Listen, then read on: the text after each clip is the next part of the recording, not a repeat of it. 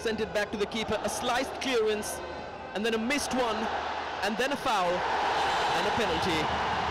And of course, Diamantakos stepping up to take that.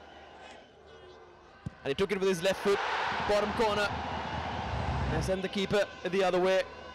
And a fantastic, accurate finish to put Kerala Blasters in the driver's seat. By that time, they had some control.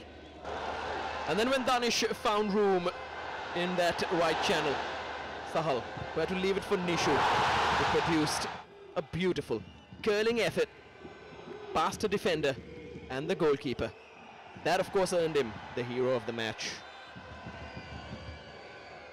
On the score sheet, he failed. Rahul KP, though, did not.